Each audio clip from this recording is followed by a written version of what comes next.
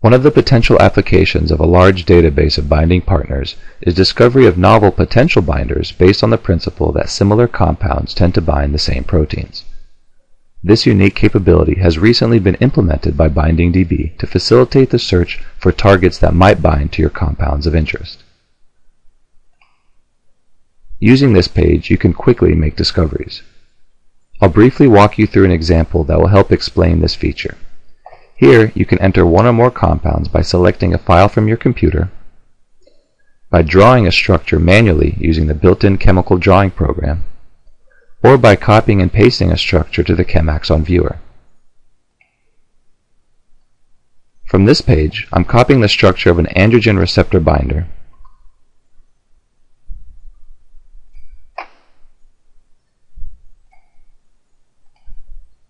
and I'll paste this into the drawing program. Performing a similarity search of greater than 80% identity reveals a page that lets you quickly see a list of targets that your compound might bind.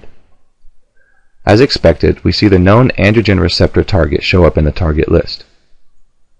The second column indicates our uploaded structure is the top hit of 13 other instances of this compound, and it has 100% similarity. But unexpectedly, there are several other potential targets for this compound. Proto-oncogene protein and serotonin receptor, for example, both have compounds with greater than 80% similarity that are known to bind them. Based on these results, we can hypothesize that our androgen receptor binder may have binding affinity to these other targets, and could be worth verifying experimentally.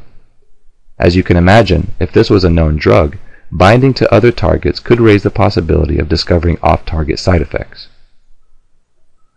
It is easy to navigate to all interaction information for one of these targets by clicking on this link, which then shows a results page, allowing for a download of this data.